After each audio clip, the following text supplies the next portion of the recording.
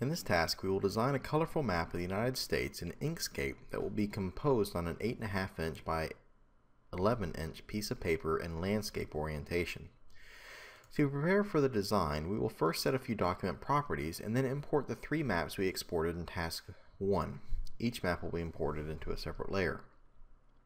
So in Inkscape, click File, Document Properties. Click the Page tab and set the background properties, so by clicking this button here, to 255, 255, 255 for RGB and alpha to 0. This sets the background to fully transparent. For the page size, let's set that to US letter 8.5 by 11 by selecting it, and for orientation, choose landscape. For the show border shadow, click unchecked. And by removing the page border shadow, this reduces confusion as to exactly where the actual page border is located. Close the document properties.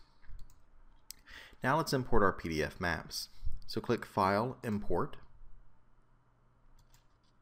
And we're first going to choose a lower 48 from the task 1. So let me go to GST 101, Lab 3, and let's do the lower 48 states. And we're going to click OK to import the PDF as a new layer in the Inkscape document once we're prompted to do the import.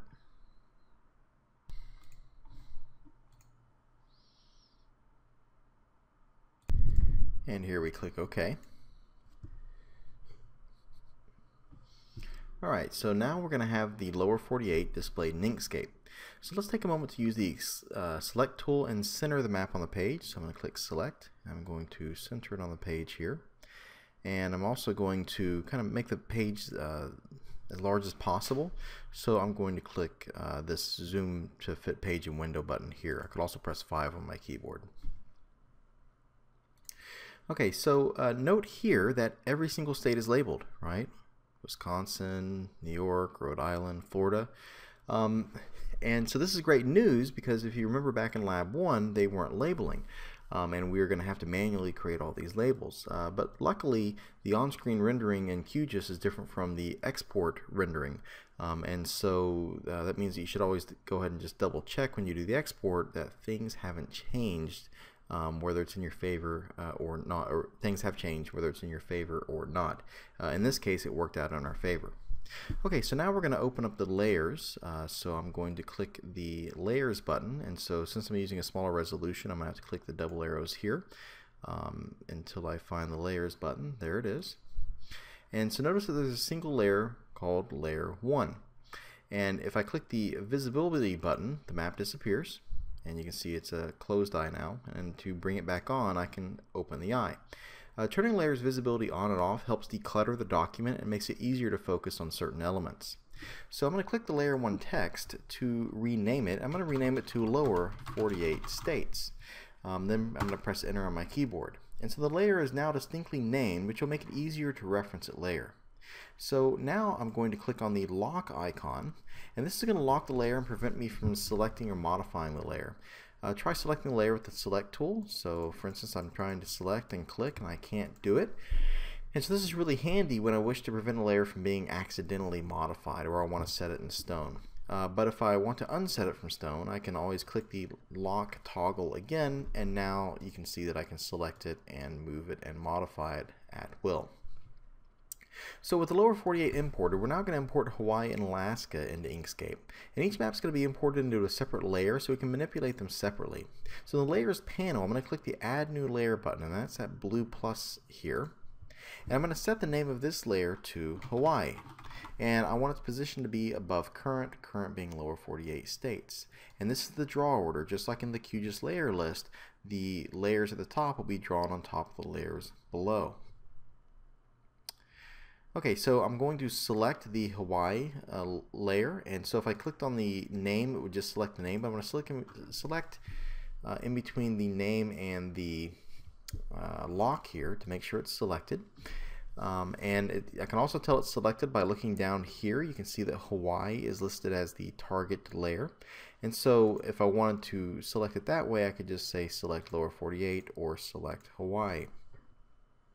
And so now that I have Hawaii selected, I'm going to import what I exported from task 1. And so this time I'm going to click the import button here on the commands bar, and I'm going to choose hawaii.pdf, and I'm going to click OK to the PDF import settings. And so it's going to be displayed. There we go.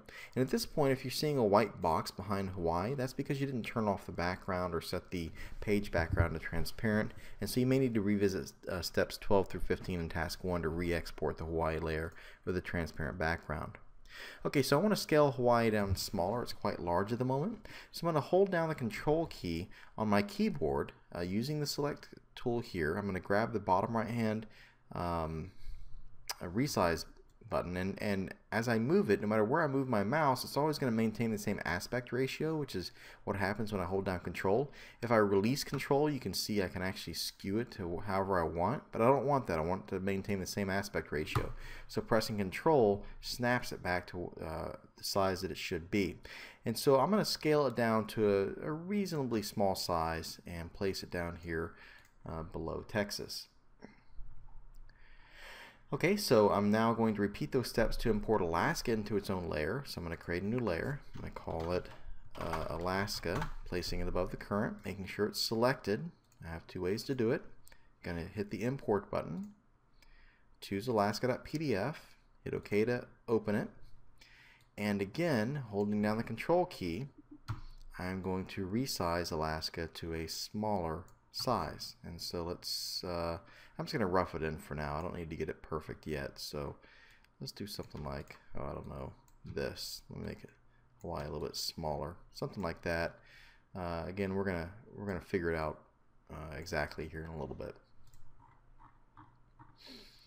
Okay, so I'm going to take a moment to save my work in my lab directory. So I'm going to click File, Save, and I'm going to save this in my lab directory. And I'm going to name this the colorful map of the USA, and it saves it as a scalable vector graphics file for Inkscape. That's the SVG. I'm going to click Save. And now I've saved my document.